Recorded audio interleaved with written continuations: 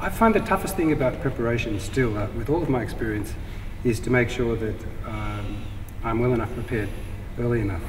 So I have to really slap myself around a few weeks before a concert and say, David, you know what you have to do, and don't leave it till later. So procrastination is also my problem at times, but if I give myself heaps of time, these days I can be pretty confident with most of the music that I play that I will get it well prepared by the time the concert comes.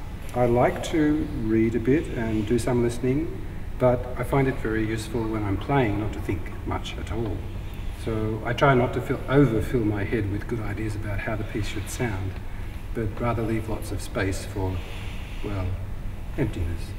It's hard to describe the state of emptiness or empty-headedness, mindfulness some would say, I suppose, where the sound is the whole experience, or I should probably admit that not only the sound but a rich flow of emotional response can be along with the sound.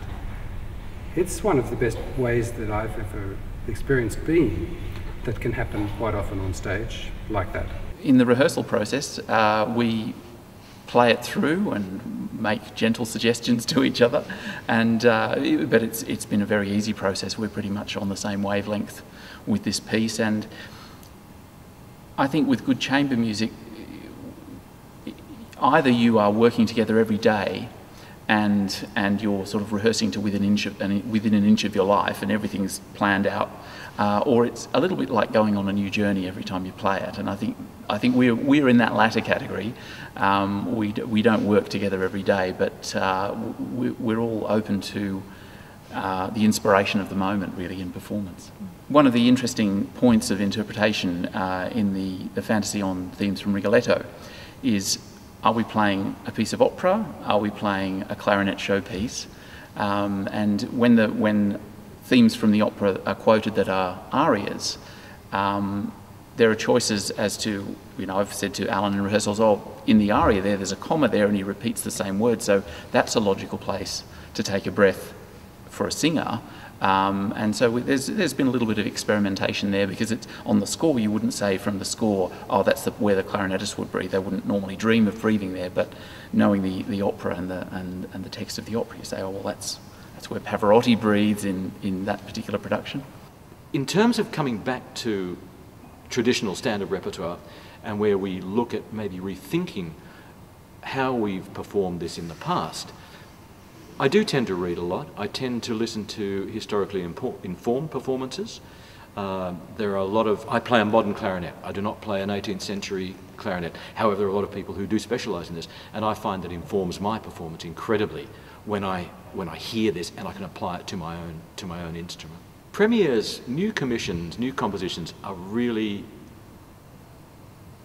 interesting. The whole process of developing a new piece is a fascinating journey in a way.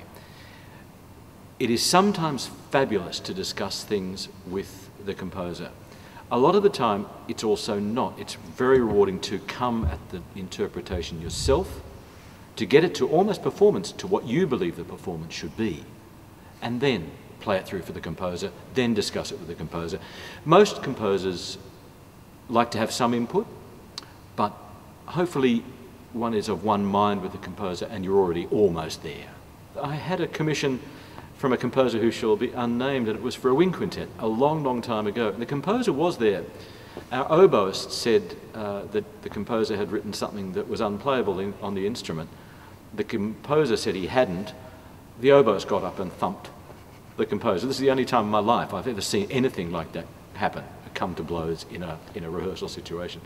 I've had wonderful dealings with composers. Really, at its best, it's an incredibly rich relationship, because you're both involved in creating something that didn't exist before, something that is just magic.